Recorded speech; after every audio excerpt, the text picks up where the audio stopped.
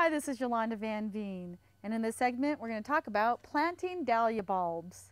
Now this particular dahlia I put in a pot in the spring and it bloomed all summer long and it just got huge. And it's so beautiful. It has these beautiful purple flowers on it that were just gorgeous all summer, and they were much more vibrant when they had the bright sun on them. It's now end of November and they still have the last blooms just fell off. So I'm going to dig it out of the pot, which I have, and I'm going to divide it up and put it into a few pots. But as you can see, this stem is just huge.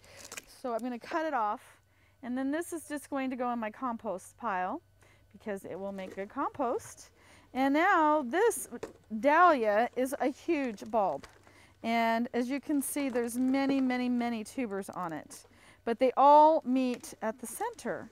So it's very difficult to separate it out without losing some of the eyes. So you can't just pull the eyes off, because if you just pull them off, you're losing part of the stem. So at this point too, I'm gonna just, let me see if I can even separate any of these out, because I don't want to lose them. But if you pull them out, see, you don't have the eyes, and you need the eyes. So the only way to keep the eyes is to cut this down to the ground, to the closest possible.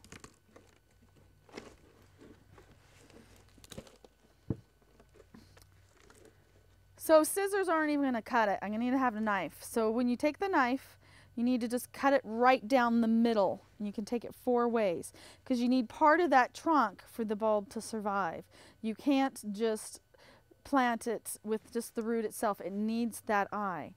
Saying that though, I have planted some of the roots just by themselves and they have grown. So even if you do break them off, you still plant them.